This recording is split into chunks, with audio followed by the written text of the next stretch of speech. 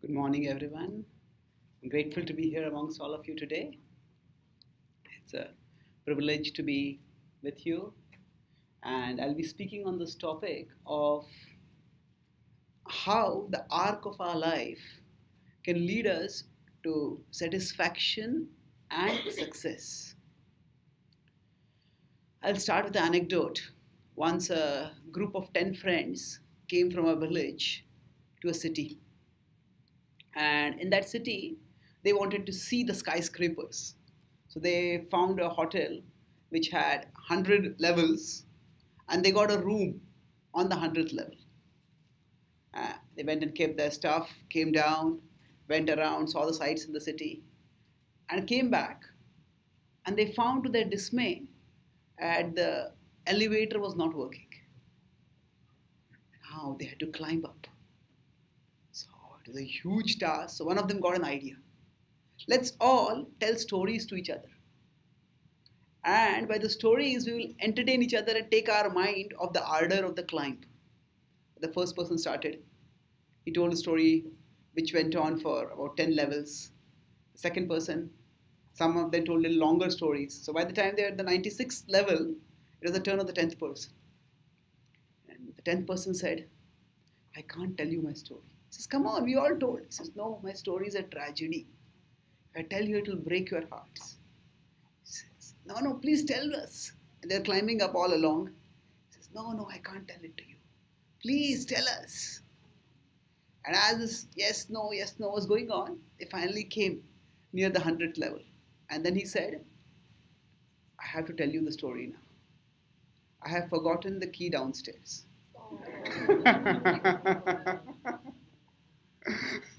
So sometimes in our life, we may climb up the ladder of success.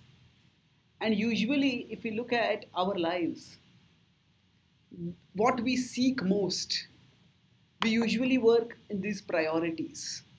We all want some achievements, some things which we can show to the world, some trophies, some medals, some possessions. And this is what drives us often the most. If we look at the way we work in our lives, if we look at our dreams, the foremost passion that is induced in our dreams is the vision of some achievement that we want to have. Then of course, we know that achievements alone are not enough. We also want someone with whom to share the joy of those achievements. And that's where relationships come into the picture. We want friends, loved ones, with whom we can share our achievements. And then, beyond that, we think of our consciousness. What are the kind of thoughts I have? What is the way I wish to live in my life? So about 25 years ago, I was an engineering student in one of the premier colleges in India. And at that time, I was living more or less according to this trajectory. My dream at that time was to come as a topper, as a number one in my class. I was always among the good students, and I would be among the top, second, third, sometimes joint first, but I was never the first. So that was a big disappointment for me.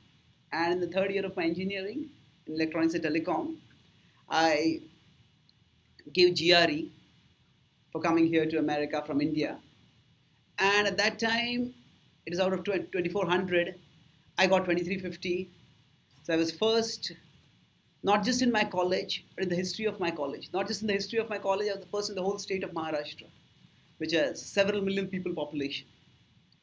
And I thought, this is the success of my life. I was jubilant. I got the achievement, but after some time it struck me that just looking at the mark sheet doesn't give much pleasure. So it's only when some friends, loved ones come and congratulate and appreciate, that's when is the real joy. And somehow it happened that 3 of my close friends, one after another, forgot to congratulate me. When the first didn't congratulate, I was a little annoyed. And neither of them had any bad intention. They just thought everyone knows about it. What's the big deal? So the second person didn't congratulate. I was irritated. The third person didn't congratulate. I was infuriated. And at that time, as I was trying to make some small talk with that friend, it struck me as if I looked at myself from above. I thought, hey, wait a minute. You thought this will make you happy in life? You got this, but instead of making you happy, it has only made you more dependent for your happiness on others. In the past, you could just interact with people and go on with a normal conversation. Now, when you come into a conversation, you are so needy. What is going on over here? That was the time when I started self-exploration. That is when I started exploring about consciousness. I started reading various wisdom texts to understand what is there inside us and how that matters. So, if we look at our life, what matters most for our well-being, for our happiness, is the opposite hierarchy.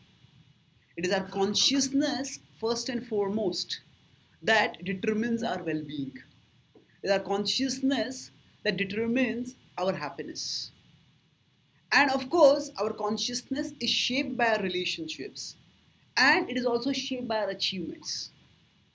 But in the hierarchy of what matters most to us, the sequence is opposite often to what we spend our time most on.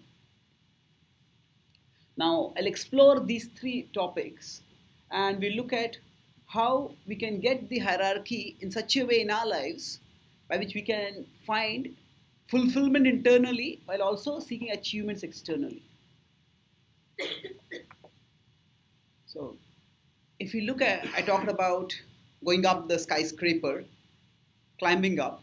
But for many of us, we climb up the skyscraper. At least at that time, 25 years ago, I felt as if my success had only raised me to a height from which I was falling, I was collapsing. When we get success, most of us struggle to achieve the goals that we set for our lives. And some of us succeed in achieving those goals. To be unable to achieve our goals is frustrating, it is disappointing. But to find after achieving our goals that they don't bring much fulfillment, that is actually even more disorienting. So we simply increase the height from which we fall down, from which we collapse. That is how our life trajectory goes if we focus more on achievements than on the relationships, and we focus more on relationships and less on consciousness. I was just a month ago, I was speaking in Stanford and I was talking with the professor there, and I have spoken at, in India, we have Indian Institute of Technology, top colleges over there. So when I talk about mindfulness and mental health, basically in these premier institutes, in general, those who are top achievers, they basically alternate between two broad emotional states. We're talking about achievers who succeed. They either have feelings of grandiosity, just see how great I am, or the other emotional state is this depression. So we feel grandiose, we have illusions of grandeur when we look at others and think how much better than others I am. And if that's how we look at people, if we can find the people as compared to whom we can feel ourselves better, that makes us feel grandiose. But we find that the people around us are better than us, and that causes us depression. So achievements don't necessarily lead to a stable emotional state. They keep our emotions on a wild roller coaster. And thus, the achievements, they themselves may give us a sense of gratification for the ego, but they do not lead to any steady fulfillment.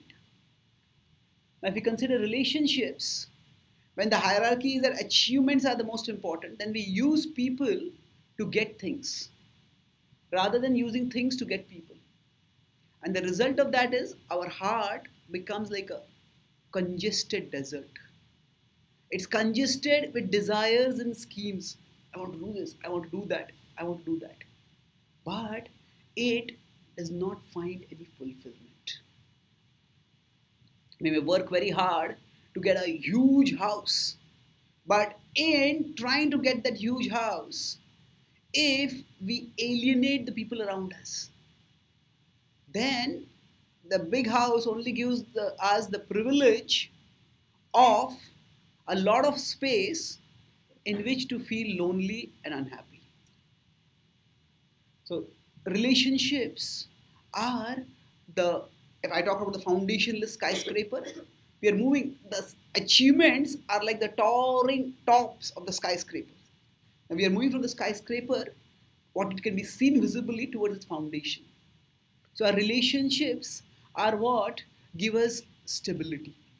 And beyond that, if we look at consciousness, our emotions and experiences are determined not by the events that we go through, but by our consciousness by which we go through those events. Generally, we think of happiness and distress as just a one-step experience. Now, this happened, that's why I'm happy. This happened, that's why I'm unhappy.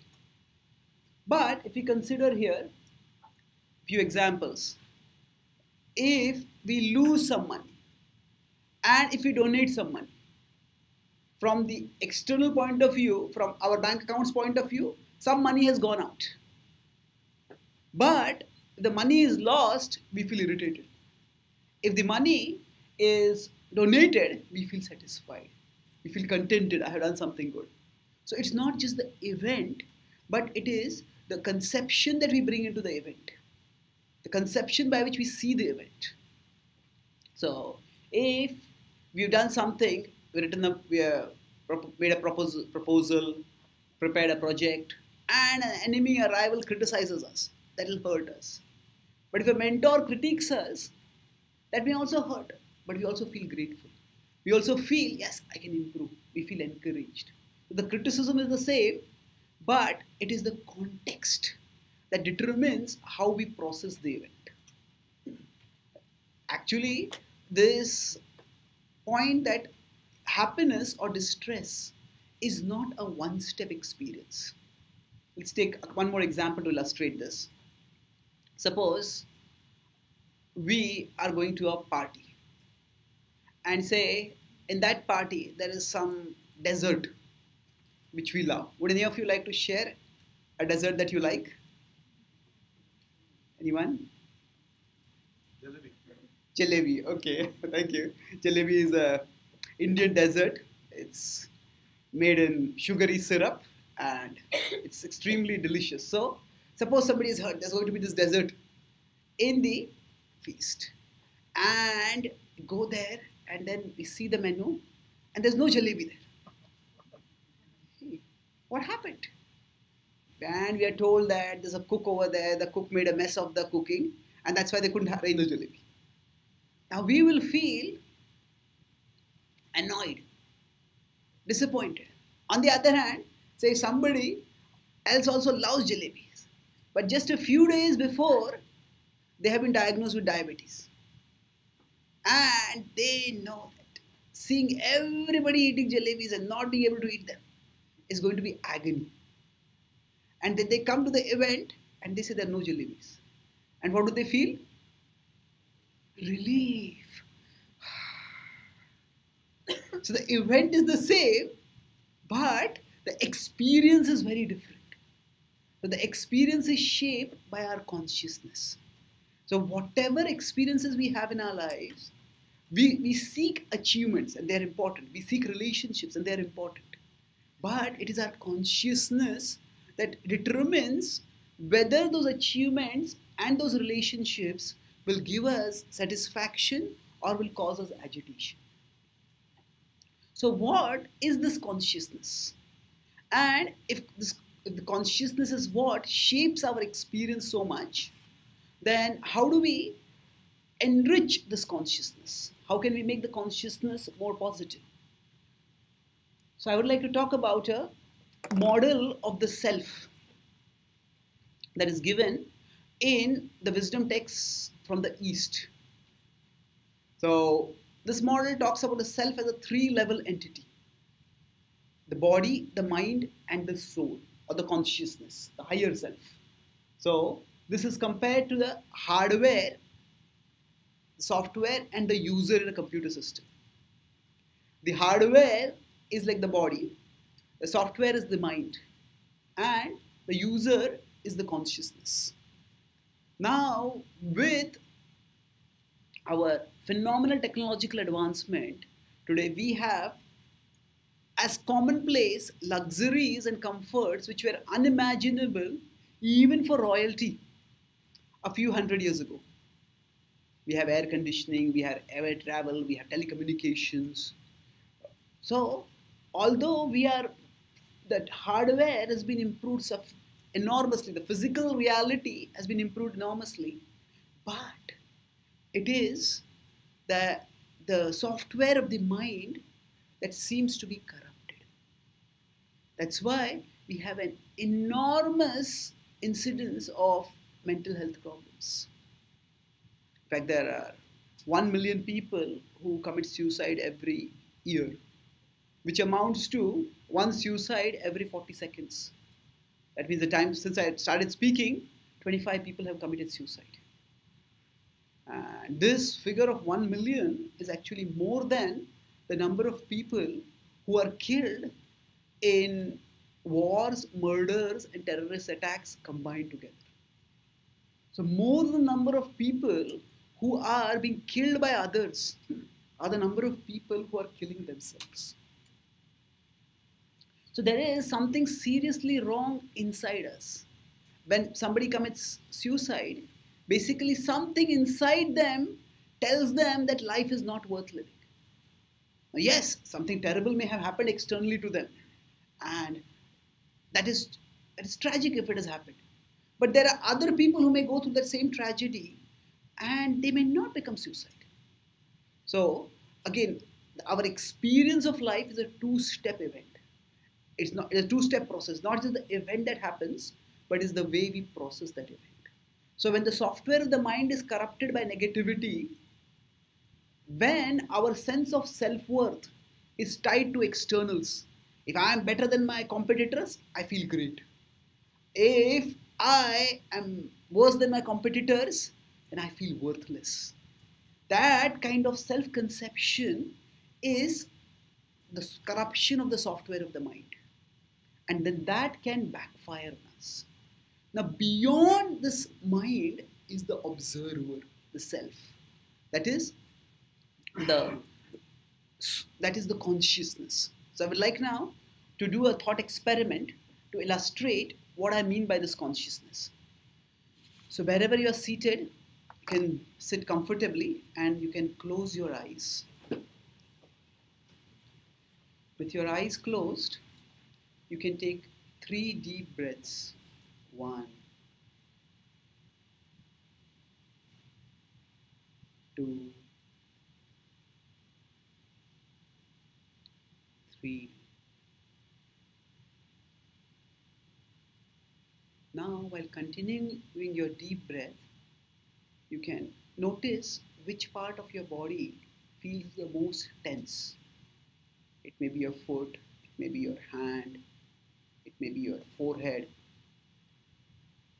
Continue the deep breathing and try to relax that part of the body. One way to relax the body is to consciously do the opposite first.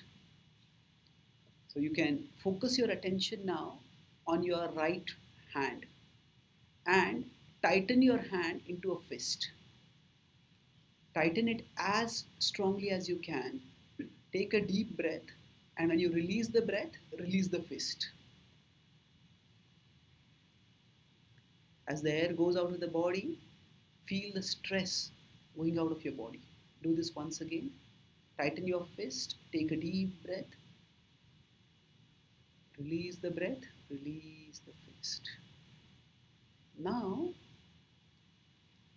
look in front of you with your eyes closed and try to see what you see in front of you. Because your eyes are closed, you can't see physically what is there, but you can see some kind of inner screen on which various images may come.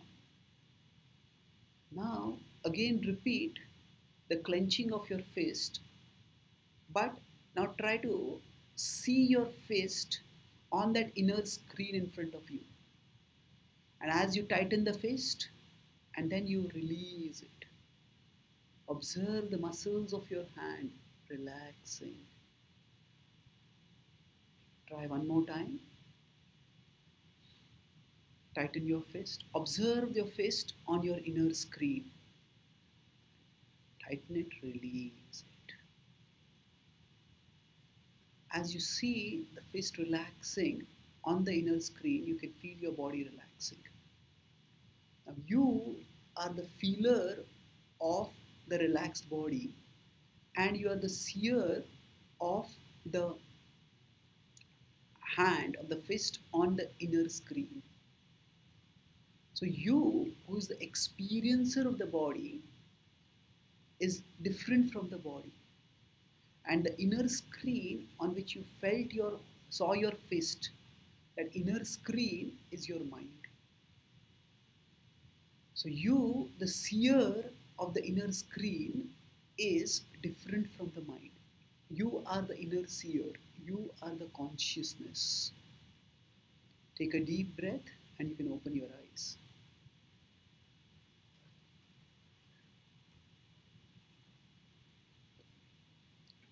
The purpose of this thought experiment is, of course, at one level to relax ourselves. At another level, it is to recognize that we are the observers of our body.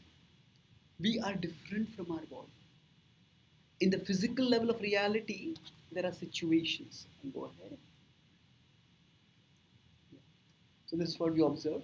The physical reality is like the outer scene. The inner screen on which the physical reality gets imprinted. That is like the mind. And we are the seers of that physical reality. We are the inner seer. That is the consciousness.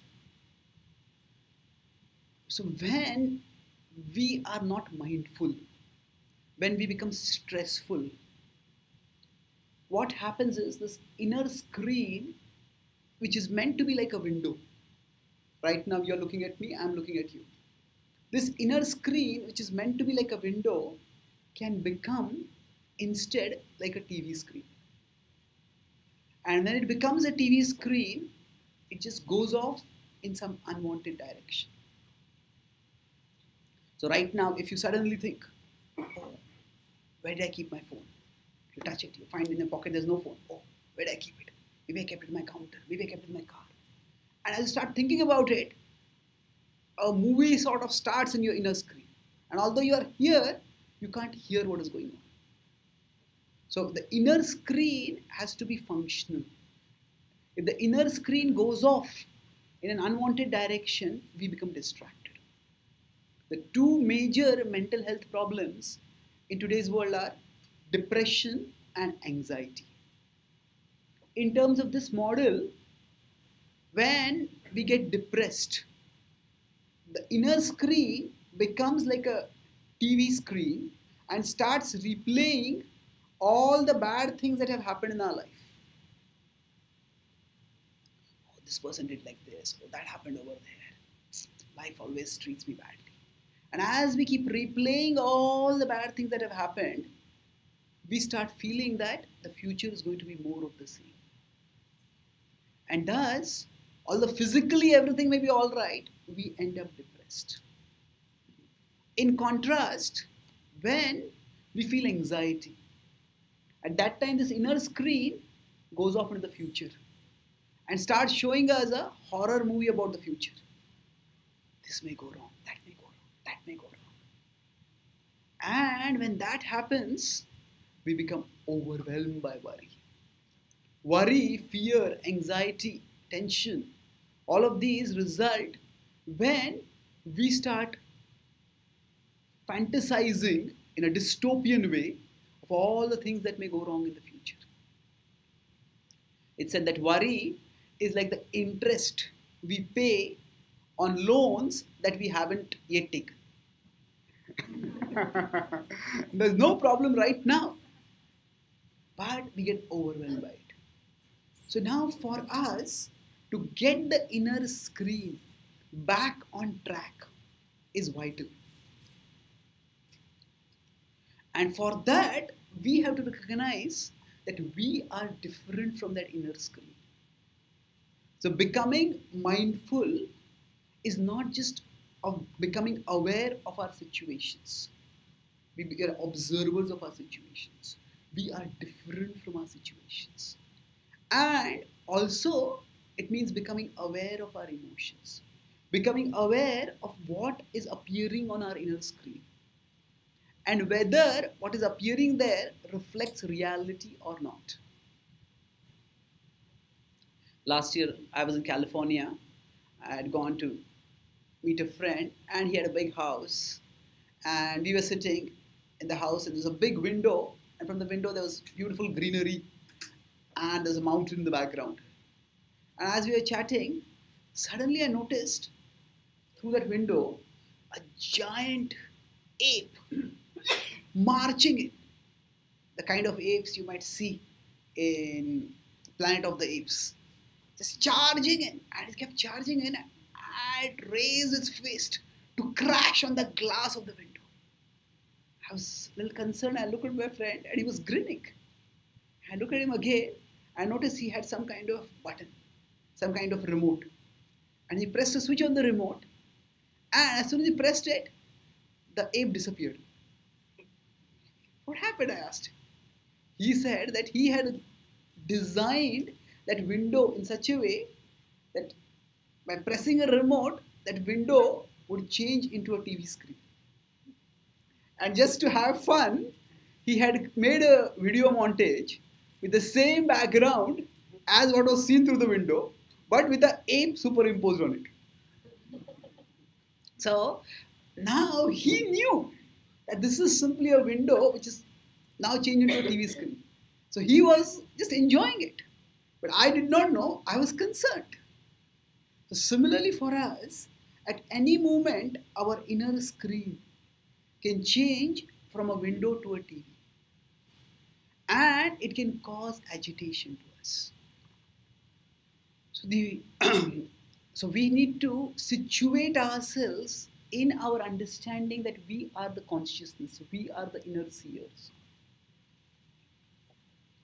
So now with this background, let's revisit the three things I talked about. Consciousness, achievement, and relationships. When we are doing something, whatever we are doing, we have a purpose. Problems don't trouble us so much if they are purposeful. Say, if you're driving to a particular important destination, maybe to meet a friend or someone, then we need fuel along the way. And if we don't get the fuel, we can't move forwards. But getting fuel is not the purpose. Getting fuel is necessary to serve the purpose. Similarly for us, making money, having achievements, that's important. But making something worthwhile with money is even more important. How is this related with my point about the inner screen? On the inner screen, what will appear is sometimes not controllable. When the inner screen will change into a TV and start displaying something, we can't control that. But if our purpose is well defined, then we won't get carried away by whatever appears on the inner screen. But if our purpose is to have an enjoyable scene on the inner screen, and then something terrible starts appearing over there, we won't be able to keep our perspective. Our mind functions like a mechanical device, like a programmed software, we can say. In India, there's a well-known Bollywood movie industry. It's called Bollywood. And if we consider that somebody has visited that particular website called Bollywood.com repeatedly, and then whenever they type B on their browser, immediately that comes as an autocomplete. So then after some time, they come to know about spirituality, they come to know about some spiritual texts. So when they hear about the spiritual text, they say, let me go and explore some spirituality. So if somebody starts exploring, say if somebody visits Bollywood.com or sports.com or some website like that, say they repeatedly visit sports.com and now they want to know about spirituality. And they type spirituality in their browser and they begin with SP. What will happen? It'll give sports.com. They wanted to go to spirituality, but it'll give sports.com. That's because that is the default which has already been set over there. So for all of us, our mind also has certain default thought patterns. And those default thought patterns will determine what appears on our inner screen. So now when sports.com comes, but if somebody wants to visit spirituality.com, they need to conscientiously change it. That browser screen is like our inner screen. So if we have had a habit of thinking negative, of self-esteem issues, of insecurity, then that kind of thought will naturally come within us. But just because those thoughts have come doesn't mean that we have to dwell on them. We understand this is just a thought which has come from the past. It will be there for some time, but only if I give it my attention, it will grow. But if, in this point what I'm saying is, if our whole purpose is that, oh, everything should be wonderful on this inner screen, then if something unpalatable comes over there, it will be unbearable. So now, life's biggest challenge is to keep the biggest challenge the biggest challenge. Though most often, we get lost, we get diverted, not by a sudden U-turn. If we are planning a particular trajectory in our life, we get diverted by small deviations from the path. So we all, when I talk about how our consciousness is important, our relationships are important, achievements are also important, but that's the hierarchy. Now, in a sense, I'm not telling you anything new. We know it. But the nature of our culture is such that achievements are glamorized far more than relationships. And consciousness, it's not talked about much. So whatever is externally glamorized, we start pursuing that more and more. And we end up losing track of what is most important. So to think straight means to keep what is most important in our lives. Our consciousness, now how do we take care of our consciousness? We need meditation. Meditation is not just sitting in some posture or doing some breathing exercises. That's useful. But the essence of meditation is me time. Me time means that I spend time with myself. Not with my mind, but with myself. Means I become aware that I am different from this inner screen. There are times when we just get carried away by our thoughts. But there are times when we become aware of our thoughts. Say meditation is the time when we turn inwards. And by turning inwards, we become aware of the reality that we are different from our mind with its thoughts and emotions. Initially, I talked about this model as horizontally 3-level. That is outer scene, inner screen, and then the inner seer. We could take this as a 3-level reality. So a 3-level structure. So the process of meditation essentially means to raise our consciousness from physical reality to mental reality, and beyond mental reality to self-awareness, to reality of ourselves, as observers, as seers, as spiritual beings. So when we do that, there are different traditions, different paths for raising our consciousness upwards. But to the extent we anchor ourselves in self-awareness, in the security of who we are, to that extent our situations and our emotions will not disturb us that much. If we compare our situation with the ocean, in the ocean waves will keep coming and going, and we will be tossed by the waves. But if there's a helicopter above, and from that helicopter somebody drops a rescue rope, and even if we don't get out of the ocean, if we still hold on to that rope, then the waves won't shake us so much. They may hit us, but they won't toss us around. So for us, meditation is what lifts us above our situations and above our emotions. And so that now your me time is meant to discover our deepest self. We all have a surface self. Surface self means, okay, how do I look? All the things which we use to project an image of ourselves. They are important because we live in an image-driven society, but they are not so important that we lose our core for that.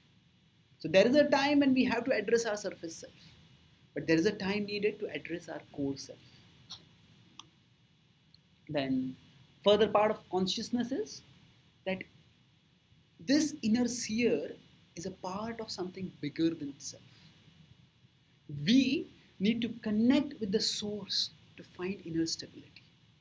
Now our very existence depends on things beyond our existence. Every day when we eat food, we are aware that I'm working hard, I'm earning money, and I'm getting this food. Yes, that is true. But what happens after we eat food?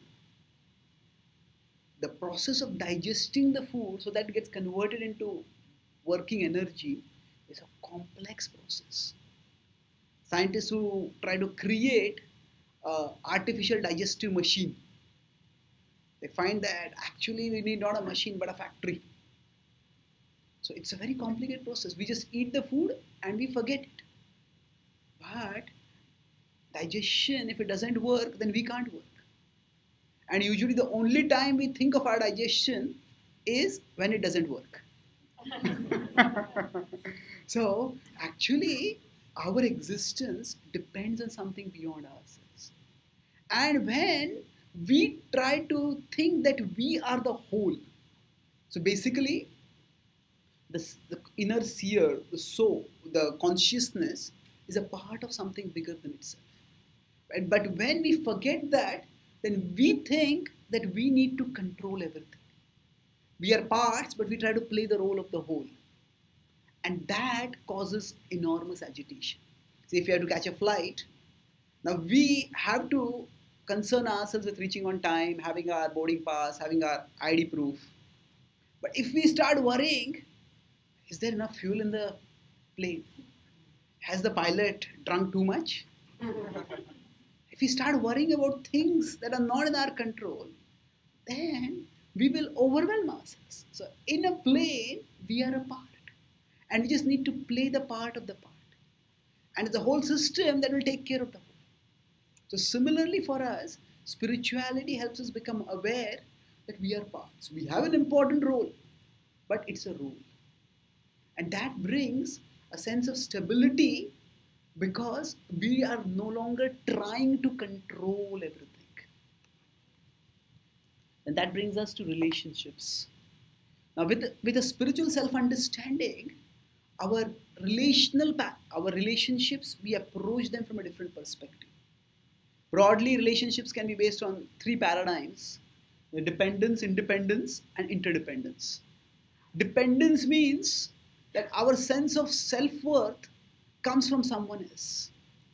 We are dependent on that person's appreciation. Psychologists call this the approval addiction. Sometimes some people, maybe they had a sibling who was better than them, and the parents always unfavorably contrasted them with their sibling. And they grow up throughout life trying to get the approval of someone. So these dependent relationships are damaging. And they come because we feel our sense of self-worth depends on this person appreciating. Now, independence is often what is glamorized in today's world. But independence alone leads to loneliness. It's in the past we had joint families, then we had nuclear families. Now today we are experiencing nuclear fission. And then we have protons, neutrons, or orbiting about. So independence alone is not enough. We need to move towards interdependence. Now, interdependence is possible only when first we are independent. So our spirituality helps us base our self-identity and our self-worth in inner security. That I am spiritual. I am above these situations. I am above the emotions that arise from these situations. I am secure. And as a secure individual, when we enter into relationships, those relationships can be much more stabler than what they would be. If we are dependent, we will try to get too close to the person and that will cause repulsion. If we are independent, we will just not care for the other person and we will stay away, be cold. But when we are interdependent, then we can have fulfilling relationships. And the principle in interdependent relationship is don't see through others, see others through. We all have faults. We all have limitations. We start looking at each other's faults, then we will never be able to sustain any relationship. We are here to help each other along our life journey. And achievements are important. But with what purpose are we pursuing that achievement? If we're pursuing an achievement to cover our inner insecurity, oh, I think I'm not good enough, and if I get this certificate, get this degree, get this medal, get this award, then I am someone worthwhile. Then that is an endless process. But instead, if we understand we all have been given some interests, some talents, some gifts, and we want to do justice to those talents. So rather than thinking of achievements as a process of becoming someone, we see achievement as a process of bringing out what we have. So realizing who we are, not becoming someone else. I'll conclude with one metaphor. With this inside-out paradigm, when we perceive achievements, at that time, we start from a platform of security. All of us have different interests, different talents, different aptitudes. And quite often, in society when we live, certain abilities and the achievements corresponding to those abilities get glamorized. And we start craving for them. Suppose we go for a feast. We go for a program where there's a feast. And there's a special kind of menu over there. Everybody is going to get a different dessert. As many participants are there, that many desserts are there. Now we have got a nice dessert in our plate. But we are looking. What does that person have?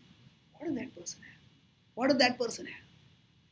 And the more we see the desserts on everyone else's plates, the more we start feeling dissatisfied.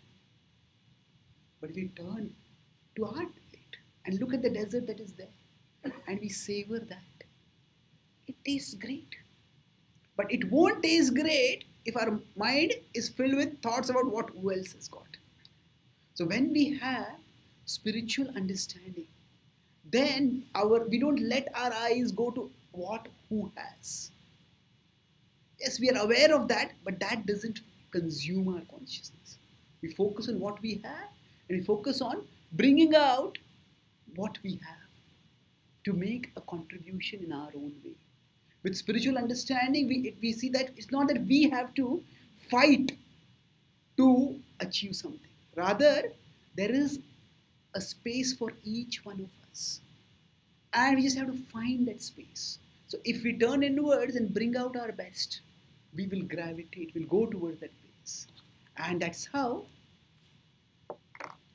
what we do is, when we pursue achievements, we focus on our mission, our contribution. Seek not to get the world to look up to you. Seek to look up at something bigger than the world. Bigger than the world means We look not just for the world's glamour, the world's glorification. See, what can I bring to the world? What can I contribute? So when we have that vision, then we will have drive, we will achieve, but we won't become dependent on the laurels from the world. And with this inside-out paradigm, when we work, the basic function is be not apart, be apart. Be apart means, as I said, we are a part of something bigger than ourselves. And instead of trying to be a whole in our own right, we contribute in our own way. And we'll find that we will, each one of us, carve out our destiny and bring our own contribution and fulfill the potential that we all have been given. I'll summarize what I spoke. I started by speaking about the arc of life, the story of how this 10 people went to the skyscraper top but forgot to take the key. Something similar happens in our lives if we pursue achievements at the cost of relationship and we completely neglect our consciousness. What matters most for our well-being is our consciousness first. When I got the achievement of coming first in the history of my college, I realized that I had no fulfillment without people appreciating me. And even with people appreciating me, somebody doesn't appreciate, I felt dissatisfied. So what matters most to us is first our consciousness, then our relationships, then our achievements. And for this paradigm, I talked about what is the role of consciousness. We did the thought experiment of how we are the inner seers. So the body is like the hardware, the mind the software, the soul the user. Through technological progress, we have improved the hardware, improved the physical reality. But unfortunately, the mental reality, that is, become corrupted. So that's why, what does the corruption of the mental reality mean? That our self-conception, our self-worth gets wedded to externals. So if we see ourselves only as achievers, then as long as we see ourselves better than others, we feel great about ourselves. And if we see others are better than me, we feel worthless. So this kind of shaky self-conception is the corruption of the software. And to counter that, talked about how we can by meditation realize that we are the seers of not just the outer scene, but also the inner screen. So we exist beyond our situations and beyond our emotions. It is when this inner screen starts going to the past and talking about all the bad things happened there, we get depression. When it goes to the future and starts depicting all the bad things that may happen there, we start getting worry, anxiety. So if we become aware that this inner screen is different from who I am, then rather than getting carried away by whatever appears on the inner screen, we will process it. And our purpose will enable us to choose what we focus on that inner screen. So if we make achievements our purpose, if we make money our purpose, that's like getting fuel for the car the purpose of driving. Making money is important, but what we make with money is even more important. And with this inside-out paradigm, talked about that we situate ourselves using me time. We rise from the physical scene, from the mental screen, to the level of the inner seer. So various processes of meditation are meant to make us realize our inner spirituality and provide us inner security. And then we can, with that inside-out paradigm, when we enter into relationships, we come with inner security. We don't have the clinginess of dependence, nor do we have the loneliness of independence. We can have the connectivity that comes from interdependence. And then when we pursue achievements, we pursue them not to cover up our inner insecurity with external awards, but to bring out our inner talents, our inner interests. And with this paradigm, we don't compete to create some space for ourselves, but we find our space. And thus rather than becoming someone, we realize who we are. And the spiritual paradigm helps us to see that we are a part. We don't have to become apart from everything. We're a part of something bigger than ourselves. And by focusing on the things which are in our control, we can create a brighter destiny for ourselves. Thank you very much.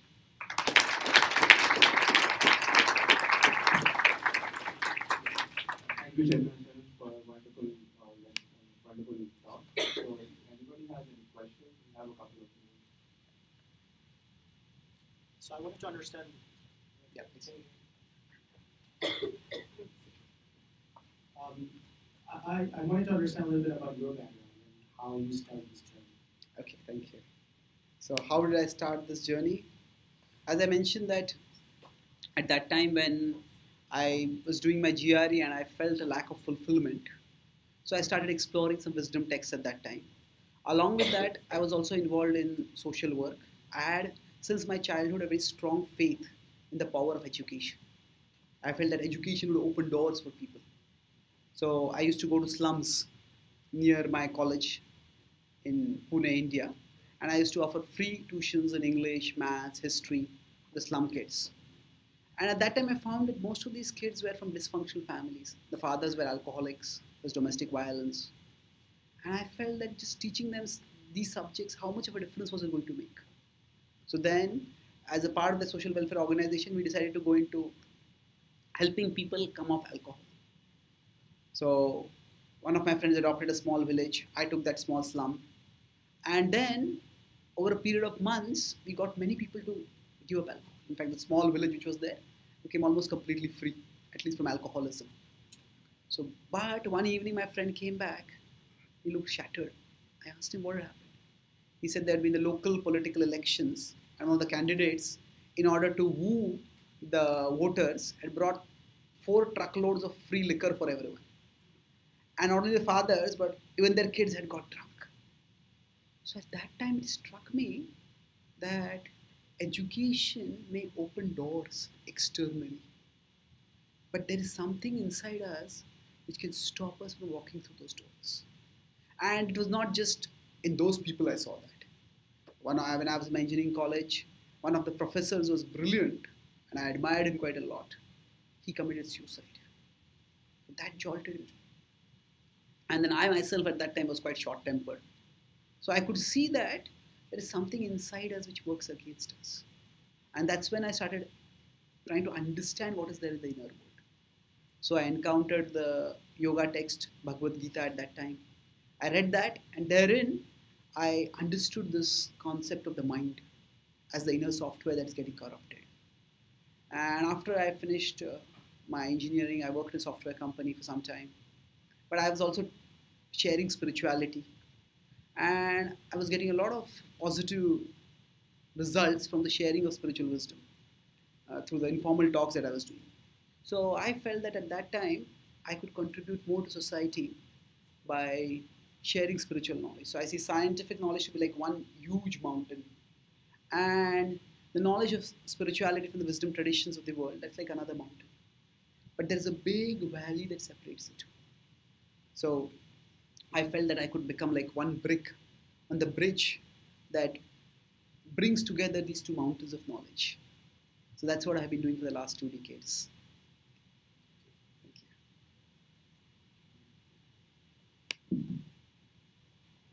So much for your talk today.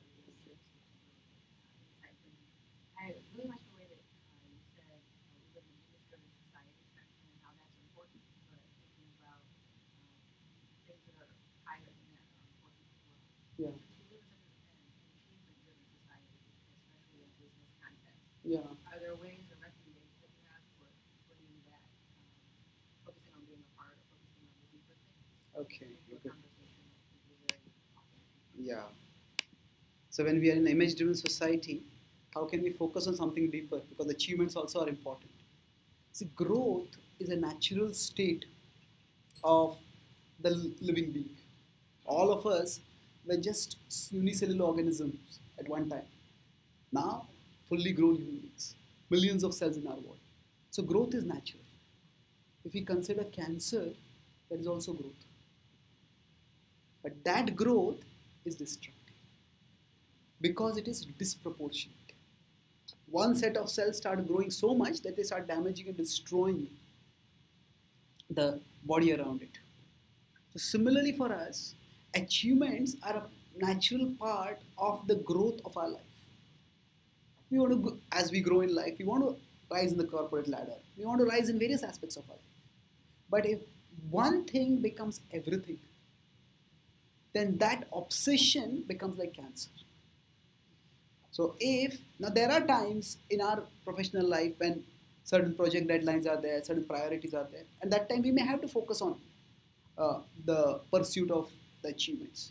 But if that is the only thing in our life, if we lose a sense of perspective, if we start neglecting other important things just for one thing, then that's where it becomes a problem.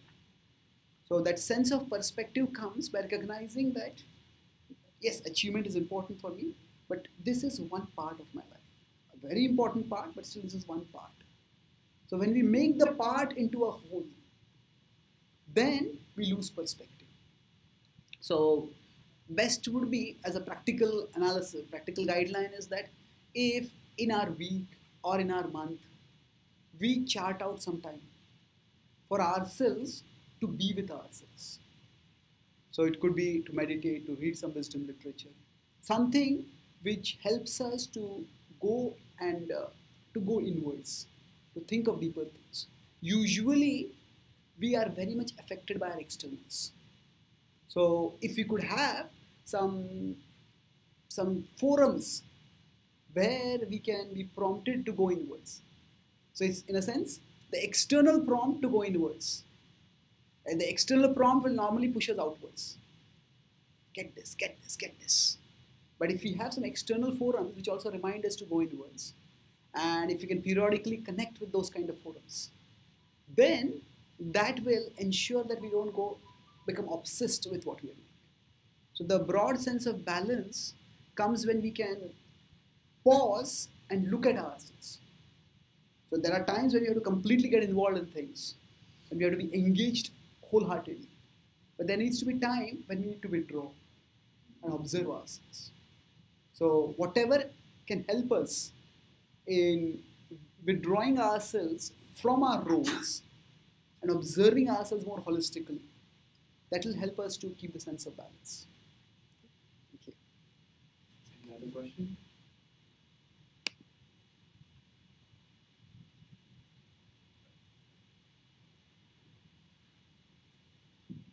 Thank you for your talk session.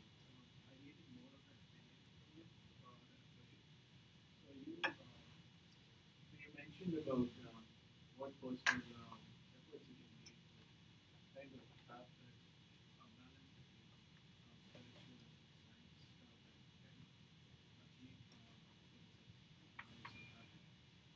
But there's so many other things that happen in society as well, where most of stuff is more of a competition. How would you define an ideal world where there's no competition, where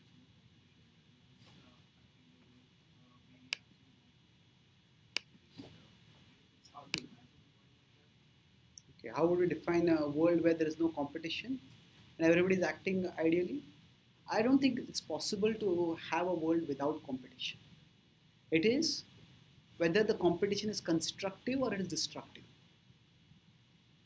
Say if there's a tennis tournament, then all the tennis players are competing to get the number one prize. But now if for that purpose each tennis player starts practicing more and playing better, then the overall level of their performance increases. And in tennis now we have the big three. So Djokovic, after recent victory, he said that actually Nadal and Federer have helped me to become a better player. So that is an example of constructive competition. But if in order to achieve success, instead of trying to rise ourselves higher, we start pulling others down, then that is destructive competition. So if, and now an ideal society doesn't necessarily have to be a utopia. If we consider ideal society means everybody will behave in an ideal way. That is a utopia. But an ideal society is where everybody accepts their limitations and focuses on their strengths and moves on. So we can begin that ourselves. It is when there is darkness, it's very easy to curse the darkness, but it's much more fruitful to turn on one candle. So if we try to play our part and being the best we can be, not a best in the sense of standing on the throats of others, but best in the sense of trying to bring out our best in a mood of contribution, then that can become a candle which lights, and others may light. Others may light their candle also. So basically, the reference point is what is important. If my reference point is bringing out my best, or my reference point is becoming better than the other person. If my reference point is becoming better than the other person, then I may start cutting corners. Instead of trying to become better than the other person, I'll try to pull the other person down. But if I try to be the best that I can be, then competition can act as a spur for us to bring out our best. Okay?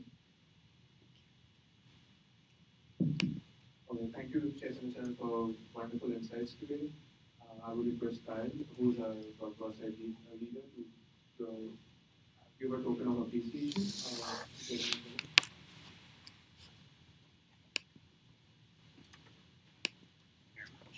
Thank you.